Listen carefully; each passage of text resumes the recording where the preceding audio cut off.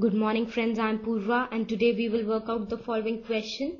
Choose the correct answer, and the question is, if theta is the angle between two vectors, vector A and vector B, then vector A dot vector B is greater than equal to 0 only when A, theta is greater than 0 and less than pi by 2, B, theta is greater than equal to 0 and less than equal to pi by 2, C, theta is greater than 0 and less than pi.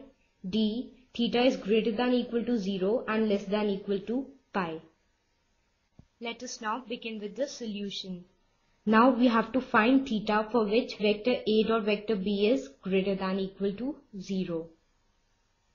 Now vector A dot vector B is greater than equal to 0 means vector A dot vector B is equal to 0 and vector A dot vector B is greater than 0.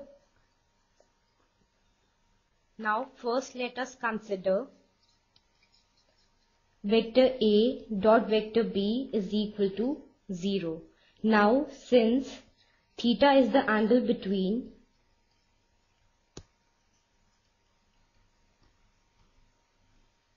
vector A and vector B, therefore we have cos theta is equal to vector A dot vector B upon mod of vector A into mod of vector B. Now, since vector A dot vector B is equal to 0,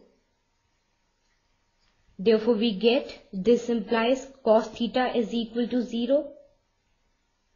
Now, cos theta is equal to 0 when theta is equal to pi by 2. So we get this implies theta is equal to pi by 2.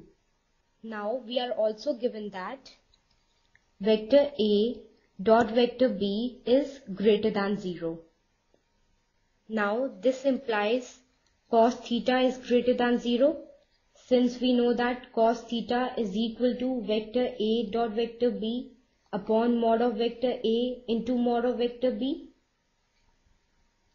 Now cos theta is greater than 0 means cos theta can have all the values which are greater than 0 and the maximum value of cos theta that we can get is 1. So this implies theta is greater than equal to 0 and less than pi by 2. Because cos theta will be 1 when theta is equal to 0. Now we mark this as equation 1 and this as equation 2. So from 1 and 2 we get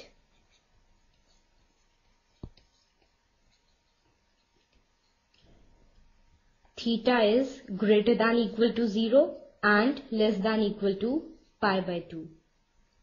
And this is our option B. So we write our answer as B. Hope you have understood the solution. Bye and take care.